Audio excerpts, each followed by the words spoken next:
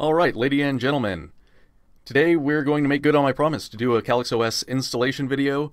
We're starting from the CalyxOS home screen, but no worries, you will see that I will wipe this phone completely and reinstall CalyxOS. CalyxOS is awesome. It's one of the most convenient custom ROMs to install on any device. It's also the most convenient to use because everything that you need comes with it to have a DeGoogle device. There are a couple apps that don't work, but overall it's just amazing. We're going to install using Windows today instead of Linux. This just means that I'm going to get a bunch of random annoying pop-ups instead of going through the Linux installation, which I normally do. So don't mind all the Windows beeping at me. For some reason it wants to connect to this phone as some kind of an external drive. We're following the instructions. Terminology just goes to the terminology of flashing and the different items that are in this folder. First thing they say is to prepare your Android device. This means that we go into settings and, the gear icon to go into system settings. We're going to go to About Phone, scroll down to the bottom and hit build number 7 times. We are now a developer, so you can go back, go to System, and then go to Developer Options. From here, you should see OEM unlocking available. Click on that and then click Enable. If that's not available, then your device will not support any kind of custom ROMs, including CalyxOS and GrapheneOS. I think they also have LineageOS for MicroG, or just straight LineageOS for the Pixel devices as well.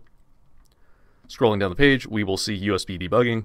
We will also click on this and click OK. And now we're going to get a bunch of the random annoying Windows beeps. Sometimes this allow USB debugging will pop up right here, sometimes it won't. Don't be concerned if it doesn't pop up here, because as soon as we run the installation script, everything will run just fine. I'm going to click Always Allow when this comes up. Remember to click Always Allow and then click Allow.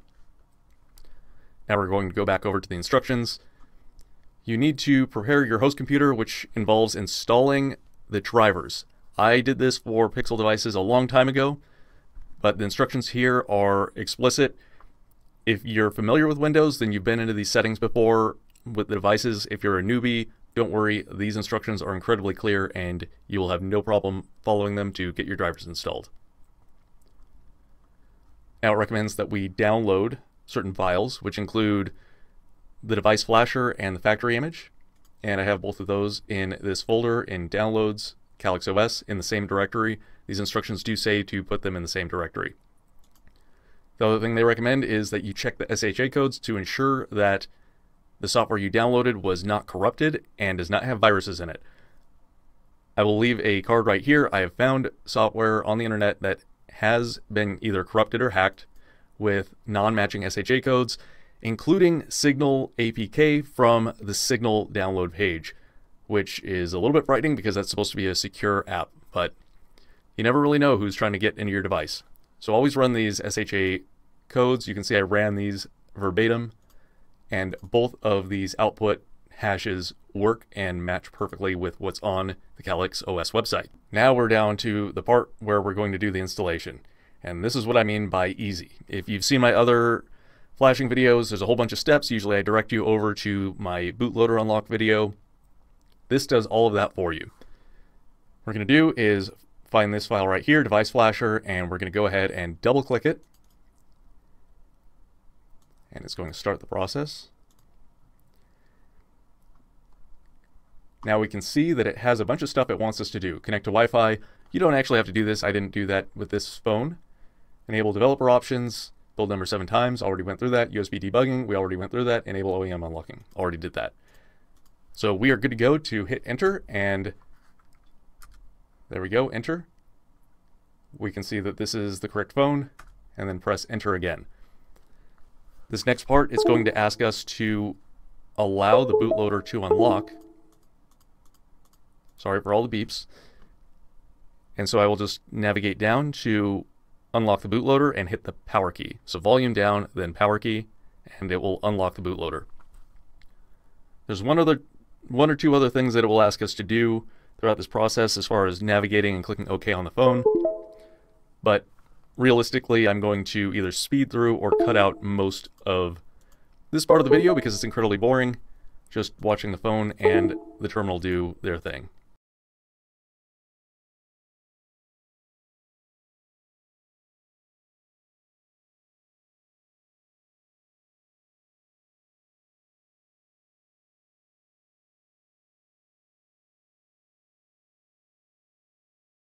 Alright, it requires our action again.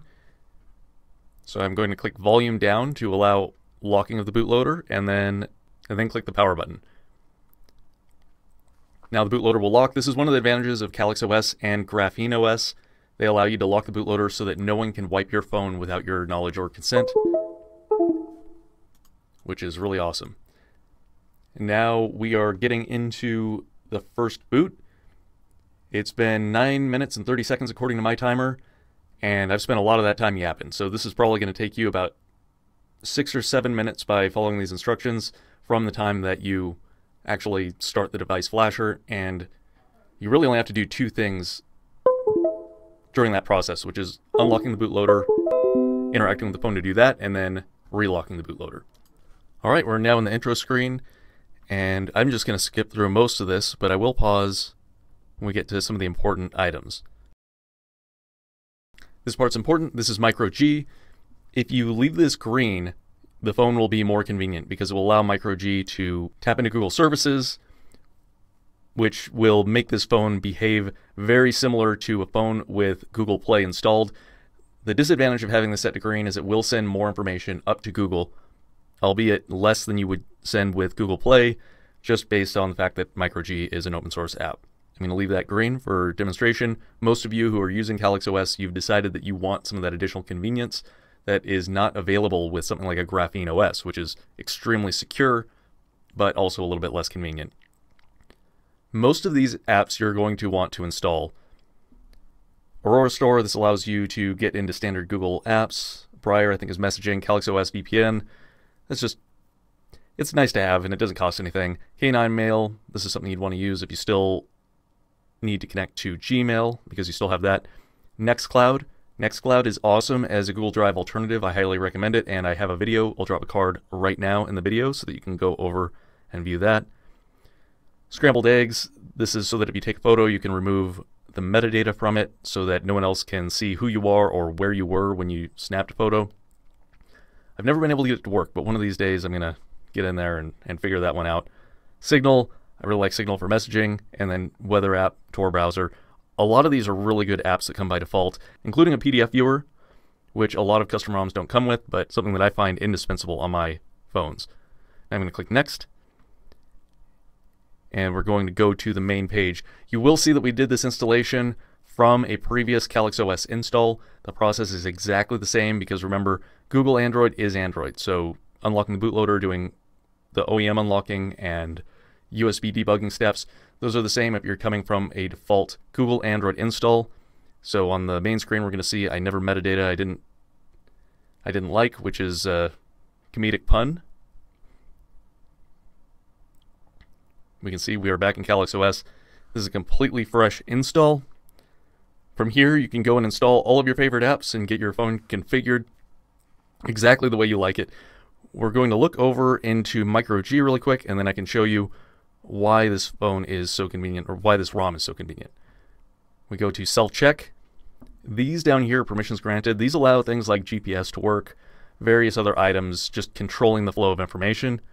These top 2 sections control spoofing, so that the apps on your phone think that it's interacting with Google Play services, even though MicroG is intercepting that and emulating it. You can see Google device registration. This means that some of your data is going to Google, but the advantage to that is that you get push notifications through cloud messaging. This is something that you would get if you installed, say, Proton Mail, which is still dependent on Google Play for push notifications. They've said that they're working on a solution for that, but as of right now, they still use Google Play, and that's one of the things that makes this ROM so convenient, is that it except for a small handful of apps, it behaves exactly like you would expect a Google Android phone to work. Overall, I really like the Pixel 3. It's still relatively performant. There are a couple of drawbacks relative to my OnePlus 7T. The huge advantage that it has is that CalyxOS is better than LineageOS or MicroG. I found that the push notifications are more reliable, and it's just simpler to use. But then the drawbacks to my OnePlus 7T is the battery in this one was a little bit older when I got it, so it feels like I'm missing about 20% capacity. And then the charging on this phone is a little bit slower than the OnePlus 7T, which makes it just a little bit less convenient to use. But overall, the Pixel series, the Pixel 3, is a really nice phone, and I'd recommend them, especially if you've been into mid-range Android phones for a long time. It's a really good upgrade or side grade that will allow you to DeGoogle and maintain a lot of the convenience that you've come to love from the Android operating system. If you have any questions, if anything in this video is unclear, and you want me to speak to a little bit more, please leave a comment down below. Thanks for stopping by. This is Nick, signing out.